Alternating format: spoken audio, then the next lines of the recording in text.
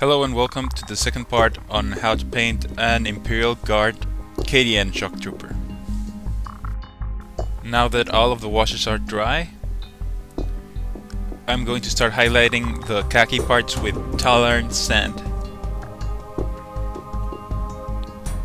Just try not to have too much paint on your brush. I'm using a base coat brush and I'm just sort of over brushing all over the areas, trying not to get into the recesses and cleaning up most of the area, just leaving the very deep shadows on the previous color.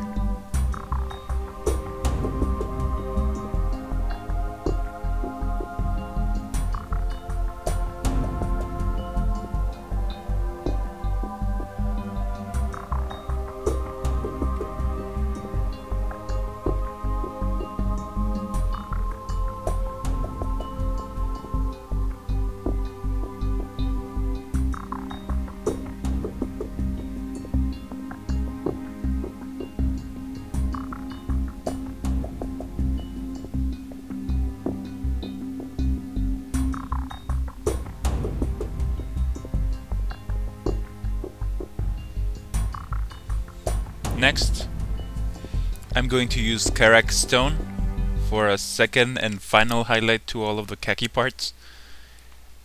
And this color, I'm going to try to use it on all of the exposed areas and raised areas where you think the light would hit.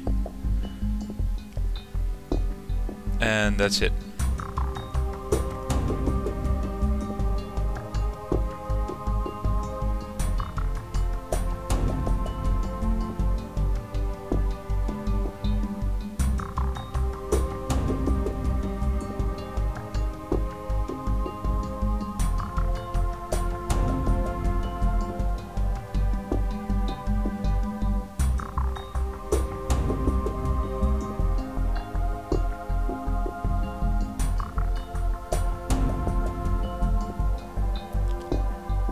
Alright, next I'm going to use Cadian Fleshtone for the first highlight for the skin, and I'm going to use it again on all of the skin, just leaving a little bit of the old color and the very recesses.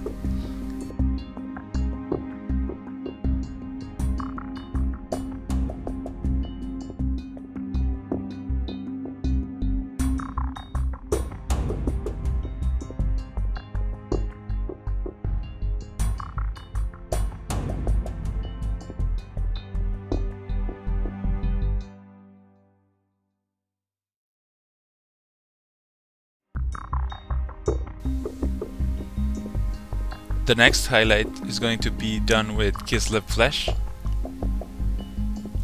and this I'm going to use it for a little less area than the previous highlight, but typically most people stop with this highlight on skin, or I think, and it looks too yellow to me, and I'm going to use a third and final highlight for the skin.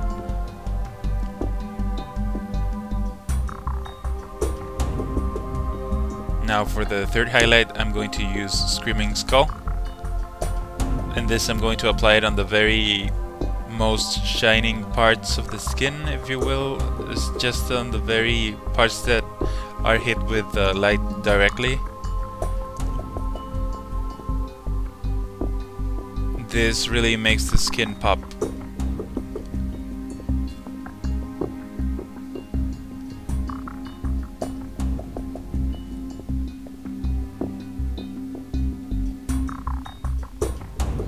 Now the skin is done.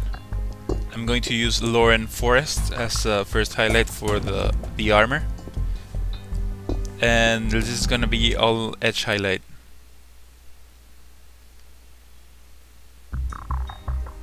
Just remember to make the thinnest line that you can get on all of the edges of the armor, but not so thin, because we have a second highlight for this, and it's going to be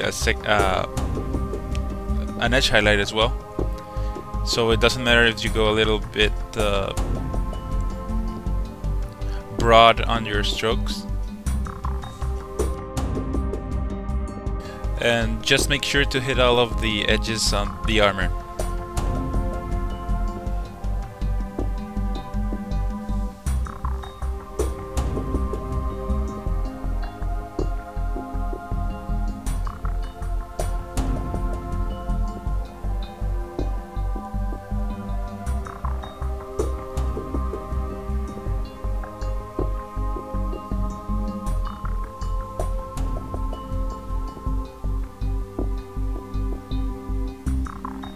Alright, next I'm going to use Straken green, which is the final highlight for the green. And this I'm going to use it as a second edge highlight. I'm going to use it on all of the edges, just trying to leave a little bit of the old color behind.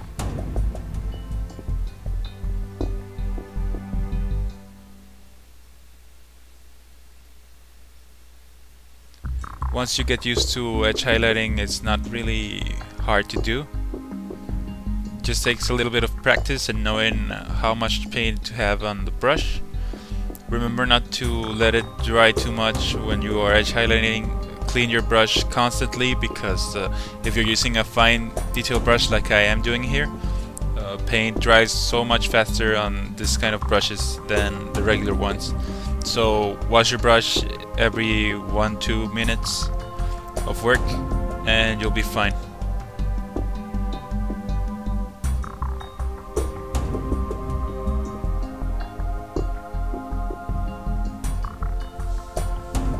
Also, I forgot to mention, you have to thin down your paint, of course, for the edge highlight, at least 1-to-1. And then I'm going to use Ulthuan gray to start highlighting the white parts. Leave a little bit of the Celestra gray behind on the shadows of the white parts, and thin down the paint, and try to use very little paint on your brush when you're highlighting this stuff, so that you don't clog in the details. Next and finally, for the white, I'm going to use white scar, thin down, and I'm going to give the final highlight on these areas. Just try to leave a little bit of both colors behind and use it on the very edges and parts exposed to light.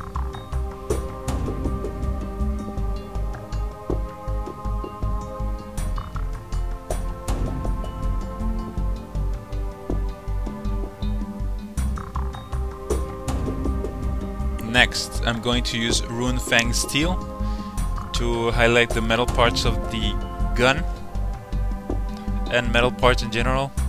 There's not too many. It's just the barrel and some details here and there of the gun.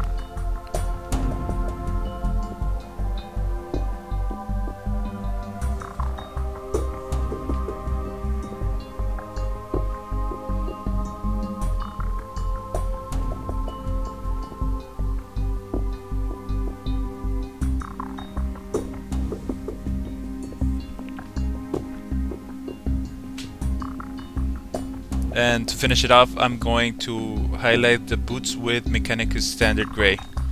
This is just going to be an edge highlight and picking up the places where light naturally bounces off the color.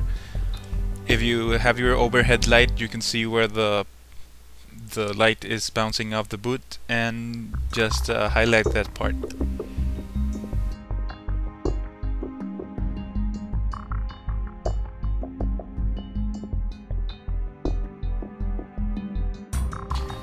And this is the final result of this tutorial. I'm really happy with the way it turned out. I think it's very nice. I think this traditional scheme, it works very well. And if you're going for it, I definitely recommend using the colors that you see here. The only changes that you can make maybe is use Nuln oil wash in the green if you want a deeper shade of green.